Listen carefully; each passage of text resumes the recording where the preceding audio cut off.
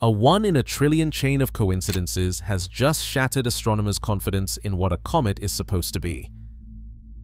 3I Atlas, our solar system's third known interstellar visitor, defies every statistical expectation, matching Jupiter's boundary with uncanny precision, jetting toward the Sun instead of away, and flaring with industrial metals no natural comet should hide.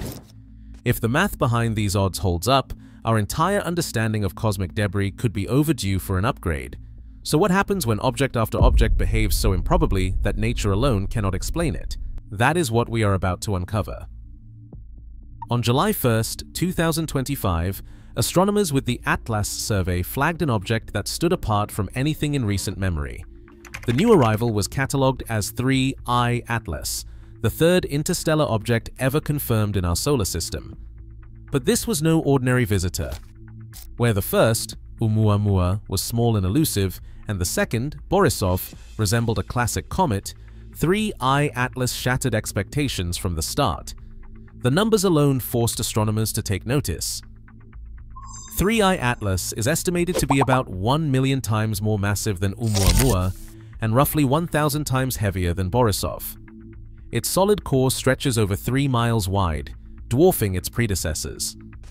When it was first detected, it was racing through the solar system at nearly 58 kilometers per second, about 130,000 miles per hour, making it not just the largest, but also the fastest of the 3 interstellar visitors.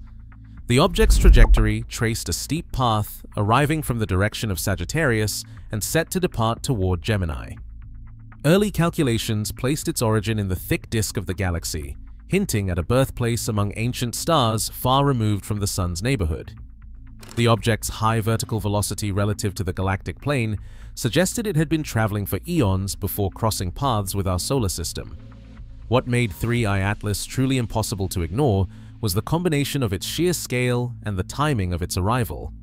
Only 8 years had passed since the first interstellar object was spotted, and now, in rapid succession, astronomers were facing a new arrival that was orders of magnitude more massive. This frequency and scale defied expectations. According to current models, such large interstellar debris should be exceedingly rare, perhaps appearing once in many millennia and not twice in a decade. Within days of its discovery, observatories worldwide turned their instruments toward the newcomer. The object's brightness, mass, and speed all pointed to something extraordinary. Astronomers realized that 3I Atlas was not just another comet passing through. Its presence raised immediate questions about how such a giant, fast-moving object could appear so soon after 2 others, and whether current theories about interstellar debris were missing something fundamental. Before anyone could speculate about its true nature, the sheer improbability of its arrival demanded a closer, systematic look at every anomaly it presented. Avi Loeb, a Harvard astrophysicist known for his work on cosmic origins and the search for extraterrestrial intelligence, has introduced a methodical approach to evaluating the strangeness of 3I Atlas. Rather than focusing on any single oddity, Loeb organizes the evidence into 3 categories: major, medium, and minor anomalies.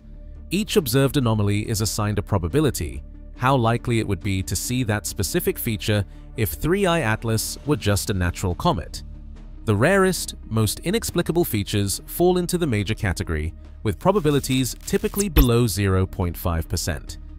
Medium anomalies are less extreme, but still rare, with odds under 1%.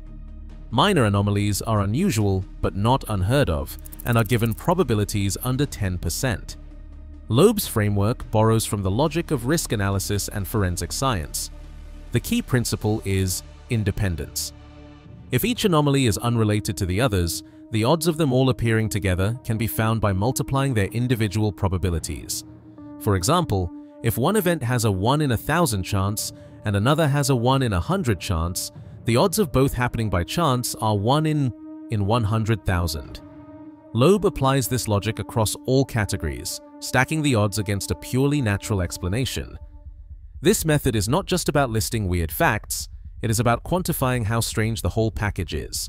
For 3I Atlas, the major anomalies, those with probabilities less than 0.5%, include features that defy cometary physics or celestial mechanics as currently understood. Medium anomalies, under 1%, might be explained by rare natural processes, but still stretch the imagination.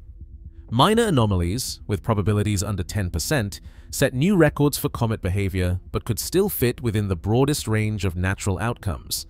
The strength of this system lies in its combined power. No single anomaly, taken alone, would be enough to overturn decades of comet science. But when multiple, statistically independent anomalies cluster in the same object, the combined probability of a natural explanation collapses. Loeb's approach does not claim to prove an artificial origin, but it does force a reckoning with the numbers. If the math says the odds are less than 1 in a trillion, the burden shifts. Either nature is far stranger than anyone expected, or something else is at play. With the framework in place, the next step is to examine the specific anomalies that make 3I Atlas so mathematically unlikely, and to pursue spectroscopic measurements of jet composition and speed as the decisive next step. On March 16, 2020, 3I Atlas will approach Jupiter at a distance of 53.45 million kilometers. That number is not just close to Jupiter's domain, it matches Jupiter's Hill radius, 53.52 million kilometers, with uncanny precision. The Hill radius defines the invisible boundary where Jupiter's gravity outweighs the Sun's pull, marking the outer edge of its gravitational reach. For an object arriving from interstellar space with no prior connection to Jupiter or the solar system, this alignment looks almost intentional. Standard celestial mechanics give no reason for such a match. Interstellar objects pass through the solar system on random trajectories shaped by the gravity of the Sun and the planets. But rarely, if ever, do they trace a path that skims the exact edge of a planet's gravitational sphere. The odds of a random arrival matching Jupiter's Hill radius so closely are staggeringly low. Avi Loeb estimates the natural probability at 0.004%, or 4 in 100,000. What makes this geometry even more striking is that 3I Atlas did not start out on a collision course with Jupiter's Hill sphere. Near perihelion, the object underwent a non-gravitational acceleration, a subtle push that nudged its course into this precise alignment. In natural comets, such accelerations are caused by jets of vaporized ice, but these jets act in random directions and rarely achieve such perfect results. The cumulative effect required to guide a 3-mile-wide body across hundreds of millions of kilometers, ending at this specific boundary, strains the limits of chance. Loeb has described this trajectory as targeted geometry, a phrase that captures both the precision and the improbability of the event. For astronomers used to the randomness of cosmic debris, this kind of bullseye is difficult to explain away. The geometry alone slashes the odds for a purely natural explanation, raising the question, if this were a planned maneuver, what would be the next step? The timing of that course change, and how it stayed hidden, is just as unsettling. During its closest approach to the Sun, 3I Atlas vanished behind the solar disk as seen from Earth. For about 18 days, the object was completely hidden from ground-based telescopes, shielded by the blinding glare of the Sun. This period of invisibility coincided precisely with the window when its trajectory changed, an event traced by later orbital calculations. Any significant outgassing, energy release, or course adjustment would have gone undetected during this solar concealment. In natural comets, outgassing is driven by sunlight and happens whenever the surface heats up, not according to any celestial schedule. Yet here the timing of a major non-gravitational acceleration lines up with a period when no one on Earth could watch closely. Loeb assigns a probability of about 0.005% to this level of timing coincidence if the object is simply following natural processes. The scale of the object only deepens the puzzle.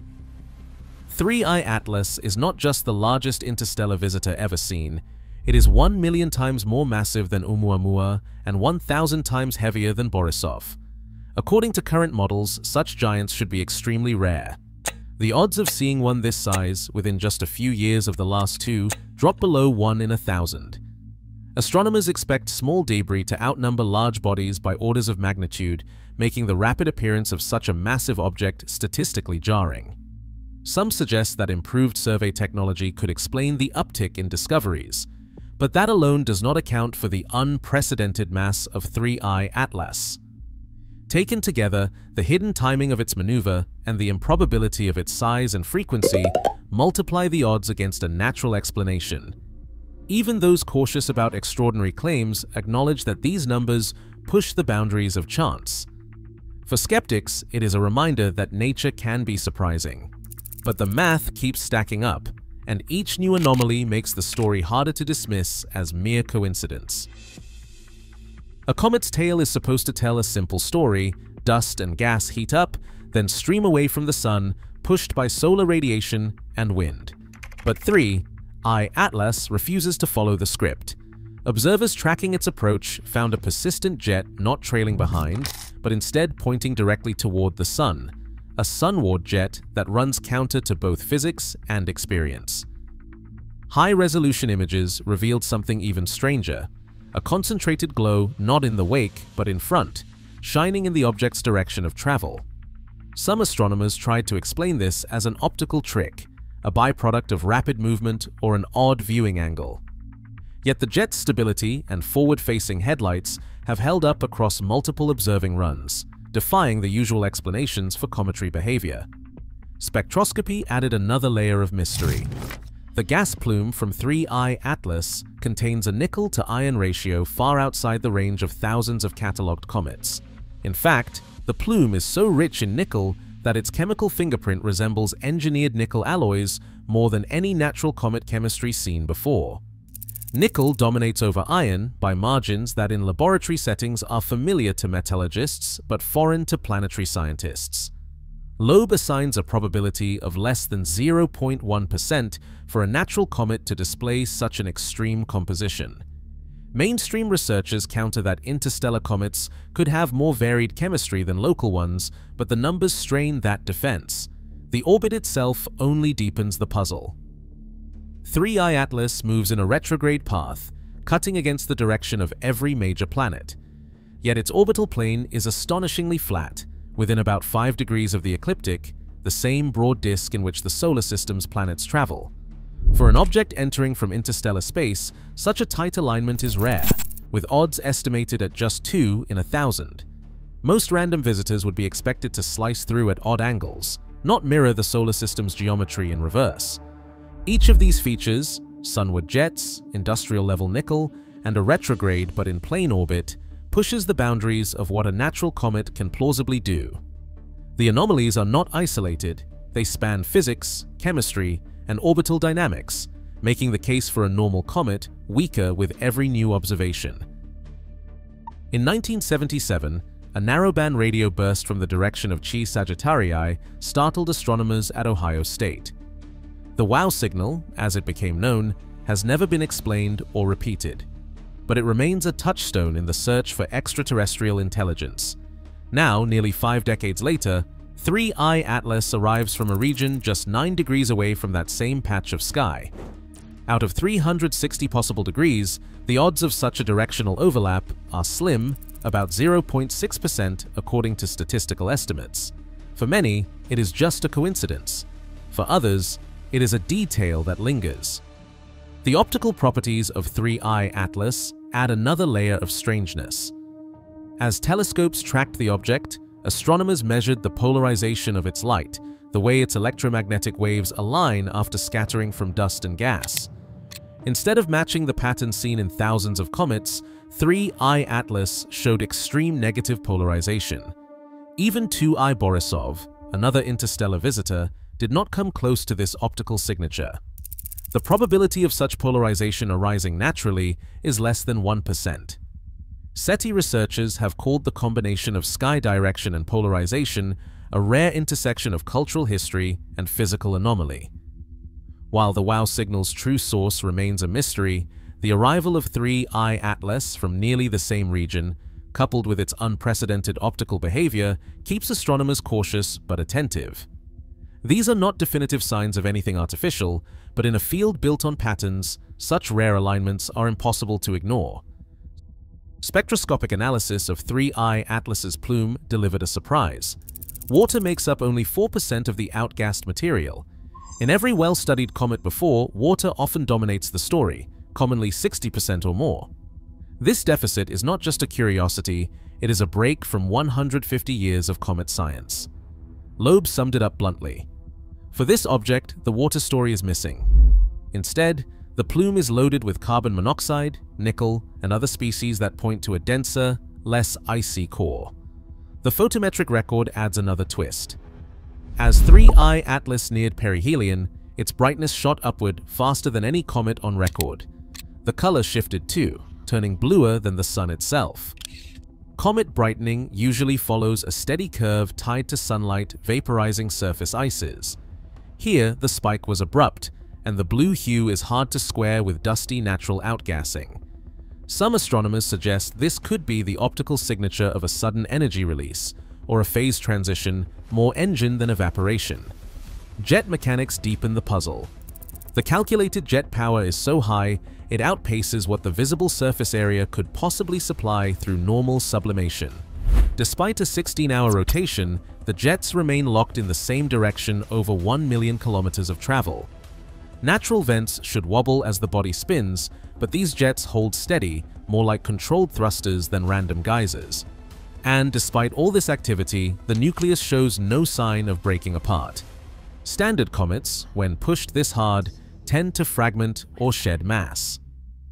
3I Atlas keeps accelerating without a trace of catastrophic loss. Each of these details strains the natural comet model further, adding to the mounting statistical pressure on a purely natural explanation. Multiplying the probabilities assigned to each anomaly produces a number so small it is hard to grasp. The combined chance is near zero, far less than 1 in a trillion for a purely natural comet displaying all these traits at once. Even if the odds for individual features are debated, the combined chance collapses under this framework. Avi Loeb summarizes the situation bluntly. The clustering of so many rare events in a single object is not what random cosmic debris should deliver. He insists the next step is clear, direct, high-resolution spectroscopy of the jets and plume, with careful measurement of their composition and speed.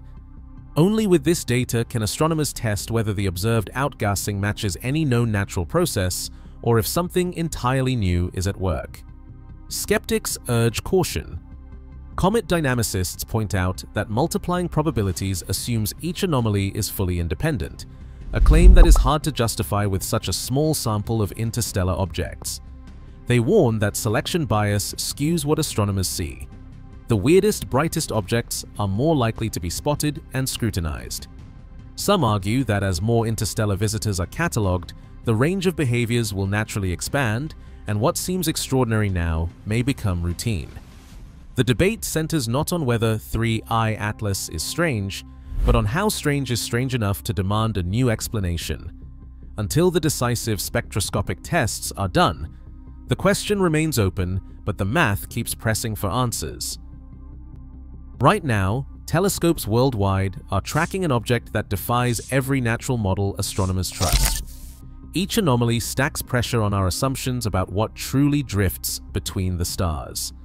As 3I Atlas nears Jupiter, the need for direct spectroscopic evidence grows urgent.